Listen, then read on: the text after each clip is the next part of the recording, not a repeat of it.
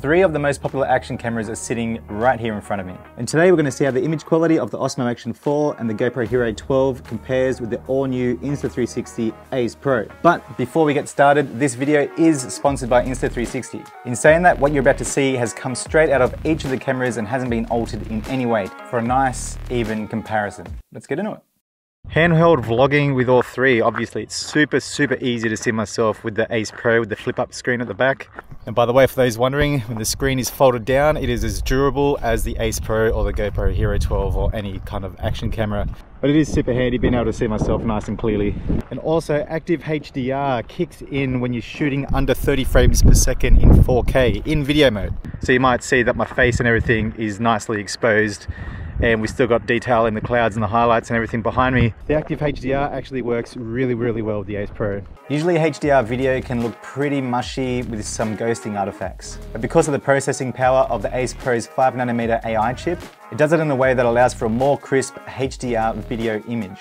The Ace Pro can shoot up to 8K, but what's the point? 8K TVs here in Australia aren't so popular, plus it'll chew up a good amount of data. The beauty about having an 8K sensor means that they can do 4K pixel binning, which takes a grouping of 4 pixels and processes that combined data into 1 pixel. A pixel bin 4K out of an 8K sensor gives you better image quality and more dynamic range. What this also means is that when you use the Ace Pro's clarity zoom function, it goes out of 4K pixel binning mode to just standard 4K, which gives you a 2x zoom without losing any detail. Whereas if you crop in with other cameras, you lose a heap of resolution. Good news guys, the ND filters for the Ace Pro have arrived. You can have ND 8, 16 and 32. For this example, I use ND 8 across all the cameras, 4K 50 frames, 1/100th of a second. In this test as well, we're going to be looking at the field of view of each camera as well as the audio quality. So I have a Purple Panda lav mic that's just fixed inside of my helmet, and I just plug that into each of the cameras so you can hear what it sounds like between each of the cameras. So the focal length of the Ace Pro is 16mm. So generally speaking, the lower the millimeter,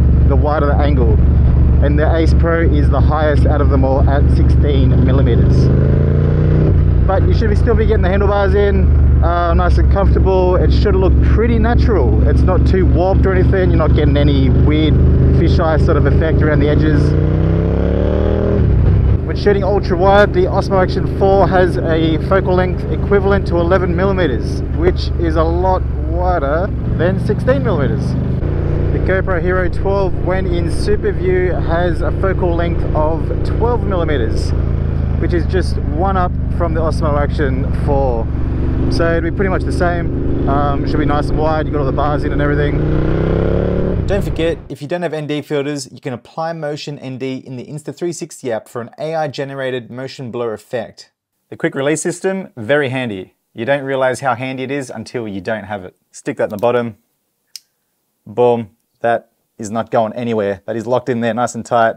And then you just squeeze these guys and then away you go. The Ace Pro is able to capture some of the best night footage that I've ever seen out of an action camera. And this is due to a few factors. The sensor size is 1.3 inch, which is among the largest in the industry and is the same size as the Osmo Action 4.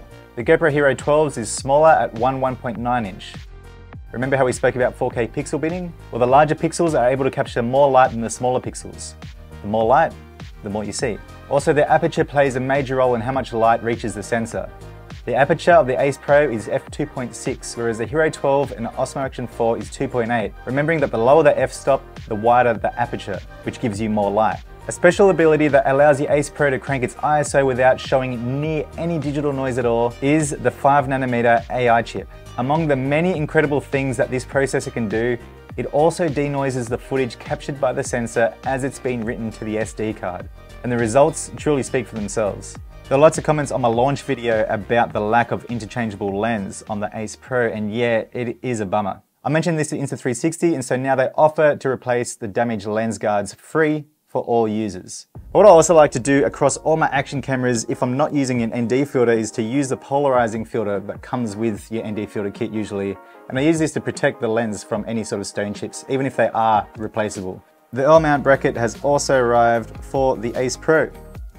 That just mounts up like that, and now you have the option to either stick your mount vertically or So which do you prefer? Ultimately, the choice is yours. But if you do decide to choose the Ace Pro, please consider using my affiliate link in the description below, where I receive a small kickback at no extra cost to you guys. Thank you so much for watching. I hope you liked this video. If you did, please hit like, hit subscribe, and I'll see you guys in the next vid. See ya. So Corey let me borrow his Scrambler 1100 because I was by myself and I needed to rock all the cameras, and having a chest mount with the T7 means that you would have just stared straight at the tower. So yeah, thanks for the loan, bro. She's a bloody ripper.